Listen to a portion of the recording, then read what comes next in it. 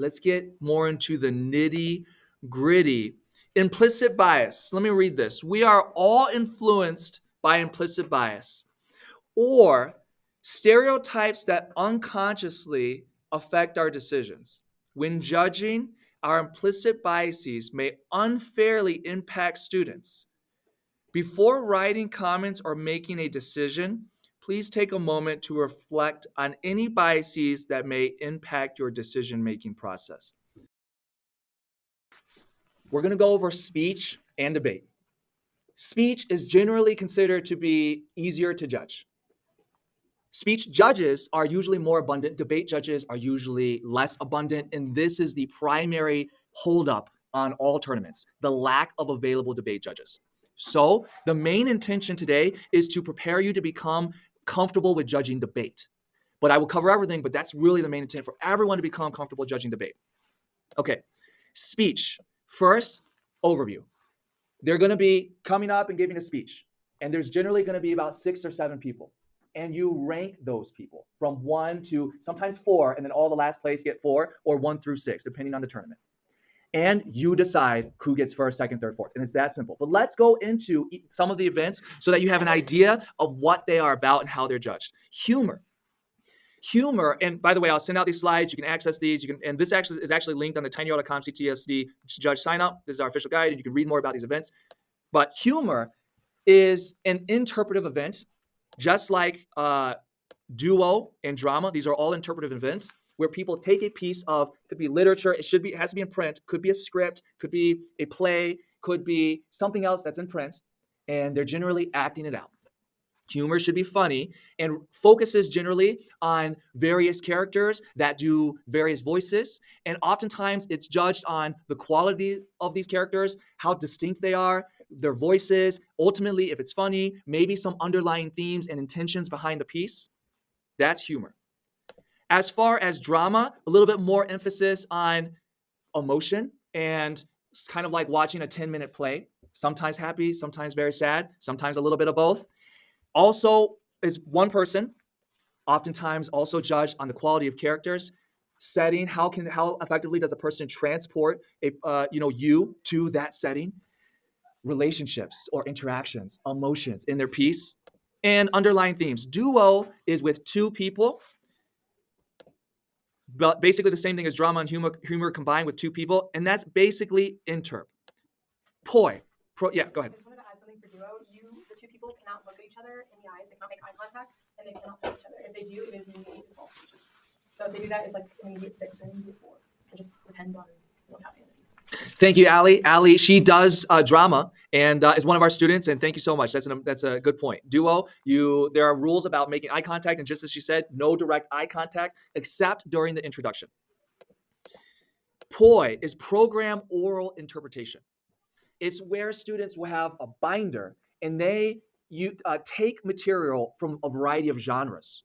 And there's a lot more student, it's not authorship, but they're cutting text from different places. It's not authorship, but there's a lot more student agency, maybe intervention, where they're putting these pieces together. And that's one element that it distinguishes a poi. How effectively do they string together? And it could be, children's story, lyrics from a song, and a particular scene from a movie or a novel, and also oftentimes nonfiction material. And putting those together in order to have generally a central thesis, an idea, sometimes argumentative, and that is poi. Oratory is meant to be persuasive, usually about a societal issue. Informative, the intent is to inform and to teach. Well, not really to teach, but really just inform. Oftentimes also with a persuasive leaning, but mainly to inform. Yes, Amelia. I have a question on info. Yeah. So I judged an info before. One of the competitors started with an acoustic guitar and tried to sing a song. Yeah. I really liked it, so I gave her very high scores. Yeah. And then I was told that this should be disqualified. So electronic devices, things that need to be plugged in specifically, and arguably things that run on battery, are not allowed in terms of the visuals. Info is an event where there are visuals. So you'll have like slides and boards, but props generally are allowed, and an acoustic guitar would be considered a prop. And to my understanding of the rules, that would not be the case. Just a quick pointer out. I don't know if you mentioned time limit. Yeah, and I'll go over all those logistics. Yeah, but you can go. Feel free, Norris. Oh, well, also, This is an important point. With info, then, is that info should remain almost impartial and should not really contain points of heavy emotion. That's what OO is. OO is going to have a lot more emotion embedded within it, and because we have a specific point called the heart story. It's meant to get really emotional, either really sad or really powerful. And so, with that, you would be looking for it in an OO, but in an info, you shouldn't be seeing such an excessive use of emotion. Norris is doing oratory, and so another student. Thank you so much, Norris. And actually, captain. He is our oratory captain. Thank you, Norris. Okay, so extemp. Extemp is where they only have 30 minutes to prep. They will draw a question, choose a question, take about 15 minutes to prepare a speech, practice it for about 15 minutes, and then come in and give you the speech. And it's very oftentimes based on either politics, the economy, foreign policy, just basically what's happening in the news. When they come in, they'll give you the question. That will be natural for them. You don't need to worry. And how persuasive was it?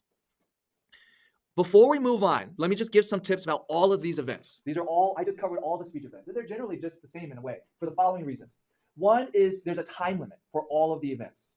And you can always, and this is something I'll mention at the end, don't worry about the details.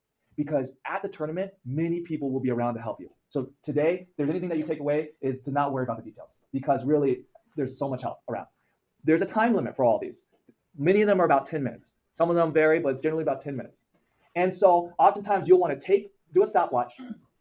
And when your stopwatch says 7 minutes, you hold up a 3 to, say, 3 minutes left, a 2 for 2 minutes left, 1, 30 seconds, and time signals vary amongst people, and then oftentimes a fist at the deadline. And there's a grace period. So let's say my timer has hit 10 minutes. It's 10 minutes. They keep going. That's okay. At 10:30, the grace period is over, and by rule, they are to be verbally stopped. So again, you count down. The time limit is 10 minutes. There's a 30-second grace period, and at 10:30, you verbally stop them. And by rule, if a person reaches that grace period, they cannot place first in the round. They can place second, but they cannot place first. Well, if they exceed it, not if they're within the 10:30, they're fine. If they're within the 10:30, they're fine. If they are at or above 10:30. Now, whether or not 10:30 is included in that, I might have to go back to the rules, but certainly if you are required to verbally stop them or they've hit 10:30, they cannot get first in the round. I also just wanted to add, when he's saying that time signals will vary between different people, he really doesn't mean that. Like, I have different time signals and same words. Like, my time signals are always like 5, 3, 2, 1, 10, 30, and then stop. And so always ask them before you start a round, because not only does it show like, oh, like they actually they're trying to actually judge instead of just I'm here because I was told to. It's okay, they're trying to make sure that I succeed because I put in the work. And when you're asking them what the time signals are, it not only just kind of creates like like they actually care, but it just makes it a lot easier for the competitor. It'll ease nerves, and for novices, for like the people who have just been starting, it'll make it seem like, okay, like I've got this, like I know what I'm doing, they're gonna give me time signals, it'll be okay. And if you don't know how to do time signals, you can always ask them. I have two questions. Are students allowed to look at their stopwatch? No, there's a separate designation. So there's one event in which you will see students time themselves on the speech side, and that's extemp. They generally will have a phone. They might put it on a desk. It doesn't always happen. Oftentimes, students will rely on the judge's time signals. Lakshmi does extemp for us. She's a novice, so she's learning about extemp. You're probably going to learn a ton from this. Am I right? Because when students learn about judging, they actually become better competitors. So, but essentially, yeah, you might time yourself in extemp, and that's generally not against rules. And in general, you will not see students time themselves in speech. They will be relying on time signals. And having a watch or phone would generally detract from their performance, generally detract from their speech, and the nature of speech, which is generally memorized and all about performing and engaging. Students are not going to be timing themselves. So my second question is that are there any events in speech that would allow the students to read from scripts? Okay, great question. I'll have to refresh my memory, but essentially, early in the season, let's just describe the norm. Early in the season, first couple tournaments, you're going to have people on script. They're going to be reading off. That's okay. By the time we get to state or like the very high stakes tournaments, they generally shouldn't be on script. And there are rules that prohibit a person from ranking first or something to that effect if they are on script, especially at the state and national qualifying tournament. Yeah, they said it was if you have a script and it's at a varsity tournament, you cannot be placed higher than 4. And early in the season, and keep in mind that invitational tournaments, which are just like the regular tournaments during the year, they actually have their tournament-specific rules. Sometimes they'll say, oh, we go by the state rules or we go by the national rules. And those rules may have things explicitly related to script, but Right now, I can't clarify exactly. I'm pretty sure that at the state level, national qualifying level, there is a rule exactly what Norris has described. Whether or not it's enforced or applied, especially early in the season, kind of varies. You're probably going to use that as a basis for judgment, and that is okay. You see two people, and they're equal competitors, but one's on script, okay to judge on that basis. Probably would not give a person who's on script the one. That might be, but it could just be your call. And you can ask people about that before you submit your decisions. So I judge policy tournaments before, and something that I always do is if someone has a script, like I've had people read off their computers, you always, like, this might just be like a me thing, but I always ask to see the script after they're done, just to make sure they're not, like, mostly for speech tournaments, just to make sure they're not having multiple different pieces, they're not essentially cheating, they're not rewriting different things, because I've noticed that especially at the beginning of the season, kids are just trying to figure it out, they're trying to figure out how speech works, what the different rules are, how they can succeed without, kids.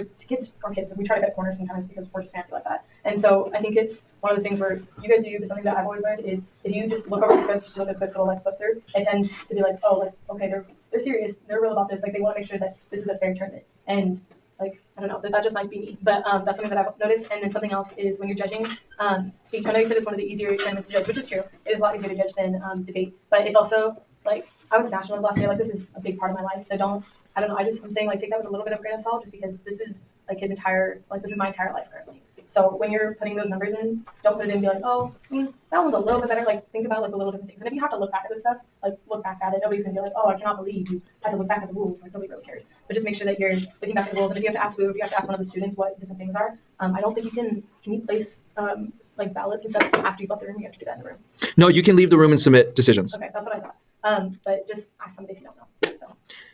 And there's one thing that, as far as comments, there's a section here where I'm going to talk about the kind of feedback that you should provide. I'm pretty sure, but constructive and, some good, some things to work on, some more good, sort of general feedback type approaches, which not everyone's used to that, but it's basically that's that. Like some good, some constructive, some good. Okay. Before we move on, that's actually all of speech. Talk about Lincoln Douglas. It's one-on-one, and it's a value-oriented debate. What's right, what's wrong? Public forum is a two-on-two debate, and it's usually more sort of the most accessible, the most sort of topics straight from the headlines, and a little bit less technical, and it's two-on-two. Policy is the oldest form of debate. It's two-on-two. It is the longest form of debate, and often it is the most technical form of debate. So there's some features that you might see. Clarity in the structure of their case. So as John is saying, a point, and that point has to be clear, and if you don't understand it, that's not good for the debater. And whether or not you understand something is the primary goal for the debater, to persuade the judge. So really, ultimately, it's all about you. So if you don't understand something, then that's not good for the debater. Clarity. Can you follow the case? That's one. Second is evidence. Do they have reliable, well-substantiated, well-qualified, well-credentialed evidence to support what they're saying? And do they explain their thinking? Ultimately, that's pretty much what it comes down to. In terms of the case, do they explain their thinking? Yeah. So in the case of a value debate, could the I don't know which one goes first, the affirmative or the negative. I assume the affirmative person would. Can I answer that real quick? Lincoln Douglas, the affirmative always goes first. It's a set format. Public forum, they flip a coin, and this team can choose either to go affirmative or negative, or first or second. It's almost like in football where you either choose a kick or receive, and the other team chooses which side to defend. It's basically the same thing. So I might choose to go affirmative, or I might choose to go second, and I'll let the other people choose. So my question is, could in the value debate, could the negative debater simply just, attack the values of the... They could. Not have the value itself. Yeah, not have a predetermined why this is negative. Just direct his or her energy at why their values are incorrect. Let me first say, what can and cannot the debater do? The debater can do whatever they want. There are rules, and we're going to cover some of the rules, but generally they can do whatever they want. They can make any arguments that they want, generally. I would not coach my students to attack values necessarily, because actually to directly compare values is often very difficult. To say what is more important. Is it saving lives or is it truth? Is it economic growth or the environment? The value itself oftentimes is very hard to compare, and really where most of the attacks come are how well does their case actually support their value. Maybe you determine which value or criterion is more appropriate given the resolution or more appropriate given the issues discussed. But very rarely would I have one of our students say, oh, well, my value is better because, and unless they are making an argument basically related to the resolution and the ideas discussed around in the cases, not just a straight line comparison, morality is better than truth, etc. Are students answering or debating this stuff impromptu? Are they going into this pre-prepared for their case? But once the round starts, it's all novel. So they know what the resolution is. They know what the resolution is. They're supporting it. Right. They'll have both sides prepared. Oh, okay. So they go into it knowing both sides. That's right. Okay. How should you actually judge? Well, this is probably the most important concept. Debaters will refer to as flowing the round. It's the note-taking associated with following the round. And some people, it's referred to as the flow.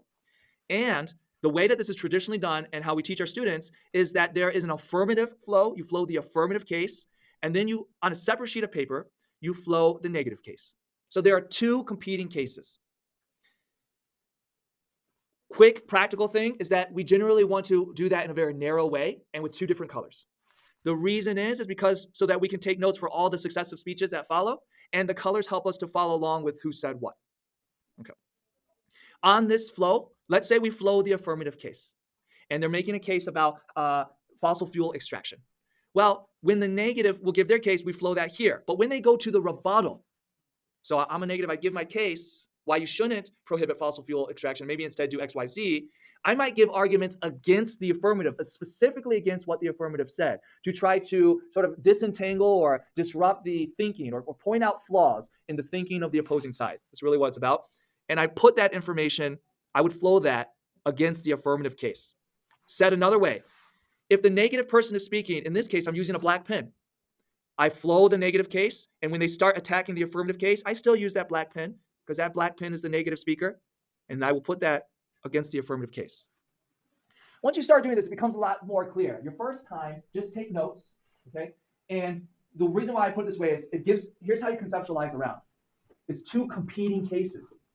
I can prove my case and disprove my opponent's case, or vice versa. It's two competing cases. Very rare. And instead of on one sheet of paper, just people saying things back and forth, if you distinguish the affirmative and negative case, things become a lot easier to judge. Any questions on that? Yeah. Yes, generally. If they're experienced and they're familiar with what they're doing. What's that? The student should also be doing this. And I'll tell you right now, for any of you who have students in debate, it's one of the first foundational skills that actually students struggle a lot on, and it's probably the primary thing that will bring them more success because they can more easily conceptualize what's happening in the round, and you can too when you are judging. You will be able to keep track of what's going on. So encourage them to really get this down. Are you allowed, or should you show this to the debaters after the debate? Generally not, no. And the amount that's what we call disclosure. The amount that you disclose generally is very little, and oftentimes, most of the time, we ask that judges do not disclose their decision. In certain terms and certain places, they do, and they explain the rationale for their decision. You can talk about it. But in general, we'll say as a general rule, do not disclose. It just slows things down is the main thing. Yeah, and just clarification, that's not specific to debate. That's with any event you judge. That's right. You're not supposed to communicate with any of your competitors before or after round, and technically, it can happen, but try to avoid it, especially if they ask you questions regarding any feedback or any sort of things regarding scoring. You try your best to keep it secret. So 2 cases, 2 colors of pens, and you just make sure you use the right pen for the right speaker, the right side, and they should direct you where to flow. This is the last thing I'll say about this. Look, they should tell you, I am now giving arguments on the affirmative flow, and now I'm moving to the negative flow. And they should almost like holding your hand, and with the pen in your hand, you write down this argument. That's how clear they should be. They should guide you through. And if they don't, that's on them. There's a conflict about the rules. If you need like outside help from the tab room, the people running the tournament, and a side claims that there's a violation of the rules, and you bring in outside help, and it's found that there was a violation, the other team gets disqualified. If there wasn't a violation, they get disqualified. In general, bringing in outside help like that is strongly discouraged, and you should have the debaters, to the best of their extent, just resolve it in round. And if you are really not sure, just go to tab after the round, clarify, then submit your decision. or have your decision prepared, or just submit it, because we can always change it in tab. Submit your decision and then go ask. We can always help and clarify after the fact. Things generally should be resolved in the round. If it really comes down to it and they bring in outside help, then they should know that that's the consequence.